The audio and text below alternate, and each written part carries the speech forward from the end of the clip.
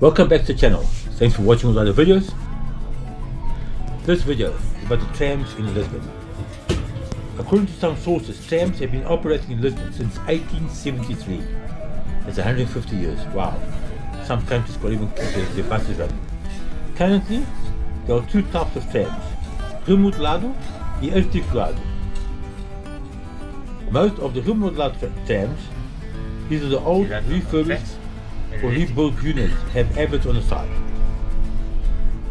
Apparently in tourist season, one was standing slow moving queues to get in one of these Remodelado trams. I can believe. Sadly, we did not manage to get on one of these as time runs out way too quickly when one is having fun.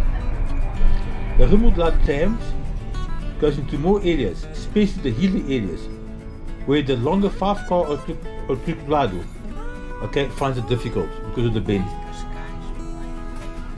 Hence, the Articulado is more restricted to the flatter areas. Route 15E, which we did, is probably one's best bet to get to Torre de Braille. There are 5 different tram routes that service mainly the tourist sightseeing areas. One experience to see the tram bend as it goes around the corner. This bending is what inspired this video. Talk about the bending from inside. You'll see it's on here. Probably you saw by now. It looks awesome. It looks mind blowing. As for costs, sorry, don't have prices as I got myself a different gun card for the whole month. Thanks for watching. If this video added any value in any way, please hit that like button and subscribe. Thanks for watching, guys.